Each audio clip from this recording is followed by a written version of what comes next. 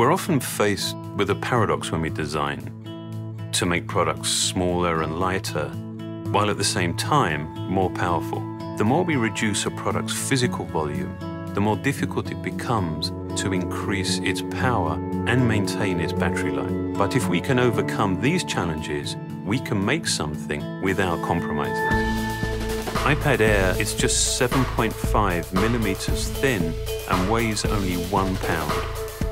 We actually started work on this product years ago, designing and engineering the primary technologies that would be necessary to make it.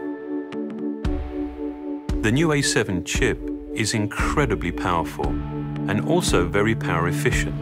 Because of this efficiency, the battery could get smaller, yet critically without any loss in battery life.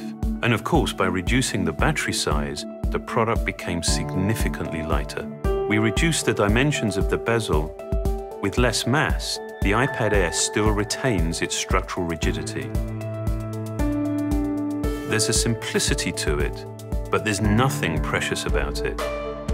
This integrity, this durability, inspires confidence in a product that's meant to be taken places, handled, and really used. With the iPad, we set out to redefine mobile computing. Up until now, 64-bit architecture was something you'd normally only find in desktop computers. The new, Apple-designed A7 chip brings 64-bit technology, all of its advanced computing and graphics, to this ultra-portable 1-pound device. But even with all of this added processing power, iPad Air still has an impressive 10-hour battery life. iPad Air is the first iOS device to support MIMO, or multiple in, multiple out. It actually delivers twice the data transfer rate as the previous generation. And there's support for more LTE bands than on any other tablet, because with a device this thin and powerful, you'll want to take it anywhere and always stay connected. We've also improved the FaceTime and iSight cameras, adding new processors and sensors, so you get much clearer, sharper images and video. iOS 7 is essential to the iPad experience. It's at the core of everything you do with iPad Air. And we're now making iMovie, iPhoto, GarageBand, Keynote, Pages, and Numbers available for free.